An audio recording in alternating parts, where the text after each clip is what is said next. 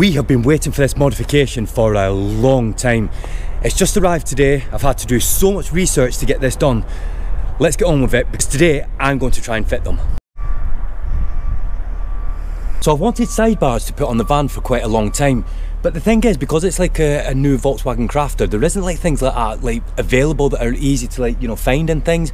Now I've been doing a lot of research for a long time, and one of the things is that I couldn't find any information online about like how to like fit these if you get them, because obviously when you've got like diesel heaters and sort of like water tanks and things like that, obviously they fit with brackets and stuff, but there's no information out there whatsoever if they can still fit. It's cold today as well, so, but it's dry, so let's see if we can get these fitted.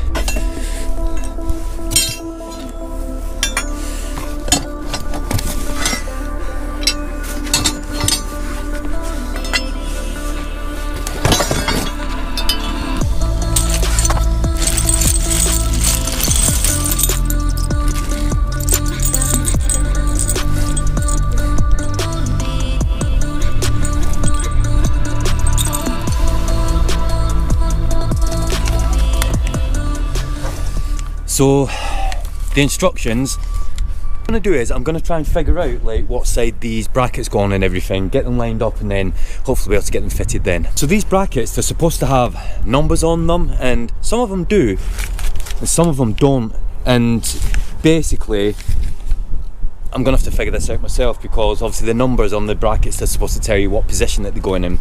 Not all of them have them on, so I've got the brackets lined up where they're supposed to go. I'm just going to see if we can start bolting them in, just leave them on loose and everything. Now it does say on here it's supposed to take 45 minutes to do this. We'll see.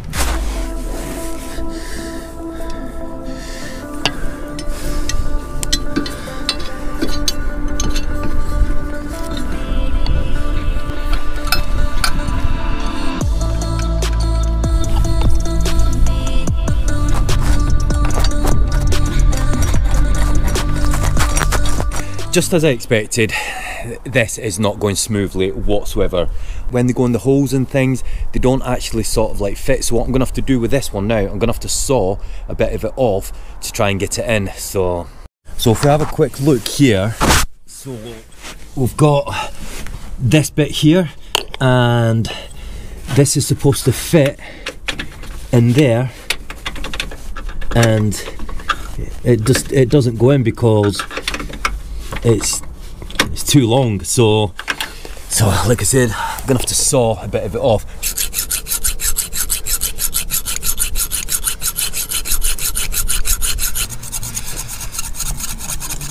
I've cut that off and it still doesn't fit, so I'm gonna come back to that one after, because it's so cold trying to saw it here. But I'm gonna see if I can get this side done now, so let's get this opened.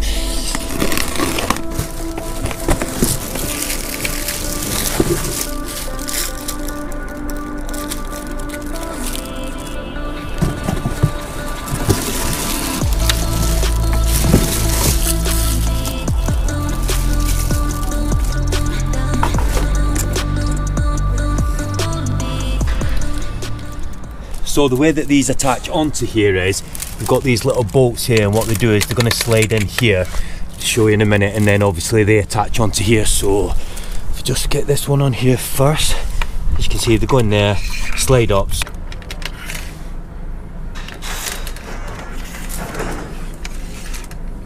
So with a lot of messing about, I have got that bracket to fit now, and yeah, I shouldn't have had to have done that, but that's just the way it is if I wanted to get it done. So I've had to do that, and at least that bit's done now. The weather's changed now, so I'm not going to be able to actually put the running boards on, because that's something that, you know, obviously I want to do that when it's not snowing, because obviously I don't want to be messing about whilst it's snowing trying to get that on.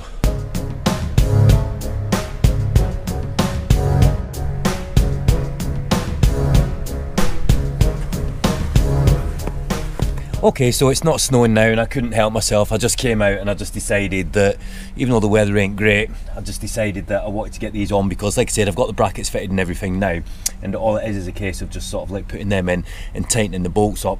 Now, the bolts that attach onto the bottom of this, it's obviously it's a lot of fiddling about and things like that, but I managed to get it done, and yeah, I'm pleased with them. A little bit fiddly fitting these, I have to say. The 45 minutes that it says it takes, nah, it's took me a good probably about 3 hours altogether to get it done, but a lot of that time was obviously messing about trying to get that bracket to, well, the bolt that goes in to fit, because it wasn't right, so it needed to be a lot smaller. And like I said, there was a lot of messing about, and obviously you seen I had to get that little bit to take it off. I did manage to get it fitted, so, but yeah, I'm pleased with them. So it's a lot of messing about. If you are going to get something like this, like I said, just be wary that you might have to do some like messing about. So it's a few days later and I've just got a few things to do, because we've just come back from our winter Scotland road trip, and the thing is, we're actually going to Cornwall soon, and just need to get a few things like ready for the van, take some things out that we don't need to take with us. With these steps that we've fitted, it's worth mentioning that if it's something that you're thinking about doing, you need to do some research, because like I said, there's no information out there about, like, obviously if you've got things like, you know, diesel heaters fitted, if you have any water tanks fitted. Obviously some vehicles have like AdBlue systems fitted and things like that as well. Now the thing is, the brackets on most of the side bars that you can get are probably like designed to like fit around things like this, but not all diesel heaters and the water tanks are going to be fitted in the same place, so it's quite difficult to find that information out as like where they will go in things. And you know, so you do need to like do some research. Now the main thing that I was worried about was the fact that obviously we've got our diesel heater, and I knew that the bracket that was going to go sort of like near there was right next to the diesel heater, and I was worried because obviously we've got like the exhaust of a diesel heater, we've got the pipe of the diesel heater, and obviously where the actual heater is fitted, I was worried that like the bracket sort of like might not fit, or it might be, you know, the diesel heater might be sort of like exactly where the bracket needs to go. Now as it turns out, the actual bracket where the diesel heater is, it goes over it, so for us that's okay. But like I said, if you are thinking about getting something like this, do your research and find out sort of like where the brackets might go in. Now speaking of diesel heaters, we've not run our diesel heater for quite a while now. If you have got a diesel heater, a little tip for you, it's a good idea to run them at least once a month, even in summer and things, because it can build up sort of like deposits, you know, in the diesel heater, and if you just leave it, it can cause problems with your diesel heater. So whilst we was in Scotland, we didn't really use our heater a lot, and with the times that we was at campsites and things, you know, we was using like heaters, you know, by using an electric hookup. So what I'm going to do is I'm just going to run the diesel heater for a little bit, and I think I might have to put some fuel in the van as well.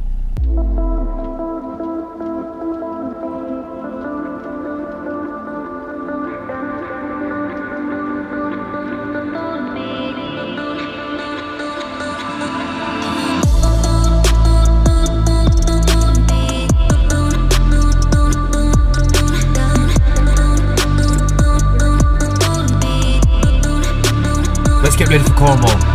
Until the next one, thanks for watching, bye for now.